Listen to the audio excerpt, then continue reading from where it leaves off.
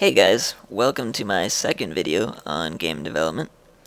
This video will be a bit shorter because I'll just be going over the things I've added since the previous video. Some of the things I've added for this video will be things like the world map, a skill tree system, as well as a few other smaller things. So without further ado, let's take a look. Just gonna log into the game here. So first I guess I'll show the world map system. So when we press M, it'll bring up a world map that we can kind of pan around as well as zoom in and out. And this is basically just the map of the world of all the systems that are connected to each other. So we can jump to different systems that are adjacent to our system. And we'll see that by the jump button becoming enabled there. And basically all the systems have names, but we don't see them yet because we haven't explored them. And then blue systems are kind of allied systems, whereas red are controlled by the enemy that we have to kind of take over. And gray systems are just neutral systems. So let's look at what it looks like when we jump from another system, or from our current system to another system.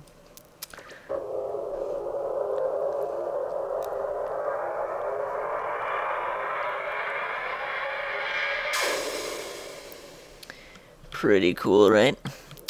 Yeah, so I just kind of scripted an animation there where a ship speeds up and jumps to another system.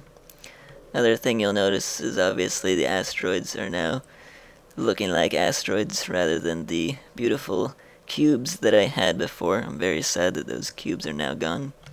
I worked very hard on those cubes, but alas, the asteroids look much better.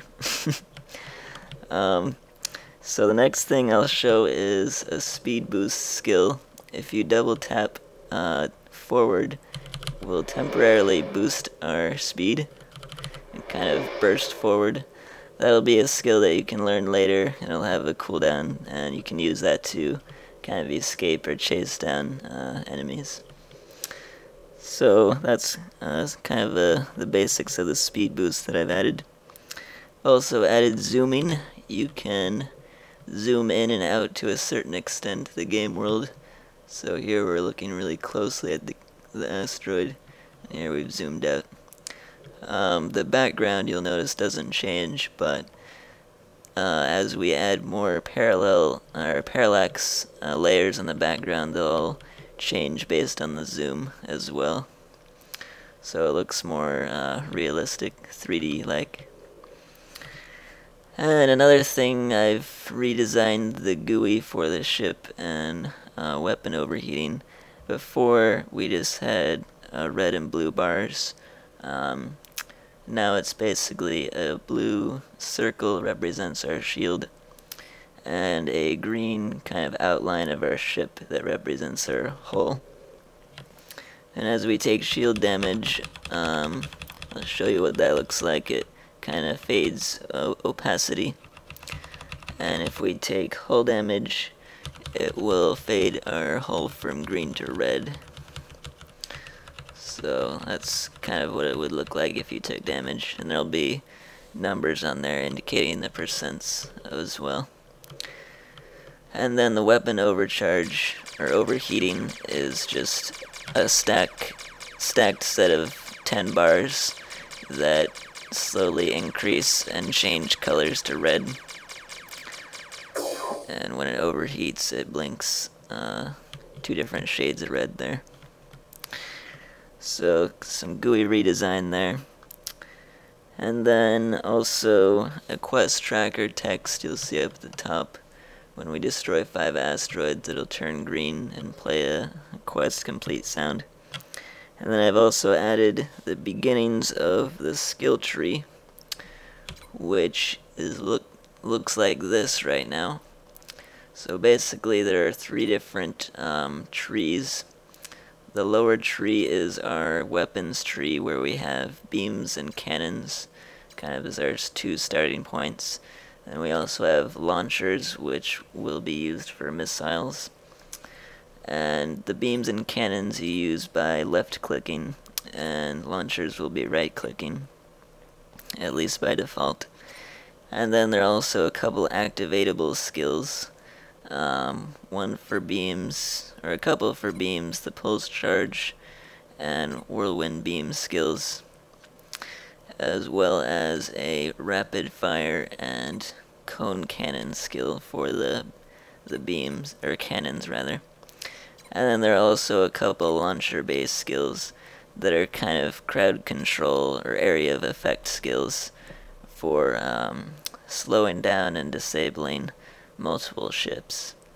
And then lastly we have a kind of warhead skill that does a lot of damage. So that's kind of my basic idea for the weapons tree so far. And then on the left subtree we have hulls and shields, and this is kind of our defensive tree. It also has some other kind of subsystems for defense turrets and drone bays, and then a reflect skill that kind of has a chance to reflect beams back at enemies, and then also an activatable skill that makes us immune to damage for a certain period of time. That'll be useful for avoiding lots of damage when the need arises. And then the right subtree is kind of engines and reactors, and this makes us faster, and it's kind of opposite of the shields tree because we can either be fast and avoid damage or just be a tank and take a lot of damage. And then there's also the speed boost skill, which I showed earlier. You just double tap forward to do that. And then there'll also be barrel rolls, which I still need to implement as well, which will kind of laterally dodge, and that's useful for dodging boss attacks and other missile attacks. And then, yeah, a final skill that's, as you can see, it's cut off right there. I'll have to fix that, but that's basically a way to boost all of the speed things for your ship. So that's kind of the basics of the skill tree so far. Yeah, it'll tell you your level and skill points that you have left to spend. So, yeah, that's the skill tree. One more thing I added was control system. You used to have to turn your ship with A and D keys, but now it just follows your mouse around, and if you move too quickly around, it'll reverse to the other direction. So it's more intuitive, I guess, to use your mouse to control the ship. And then also firing is just left clicking instead of space, so you can more accurately fire your weapons that way. So yeah, that's about it that I've added so far. So tell me what you think, and look forward to the next video. Next video I'll probably be doing AI and enemy ships, as well as a 3D model for this ship and barrel rolling for this ship. Those are kind of my highest priorities. So I'll work on enemies and AI next and see what I come up with. So thanks all for watching, and look forward to more. Thanks guys.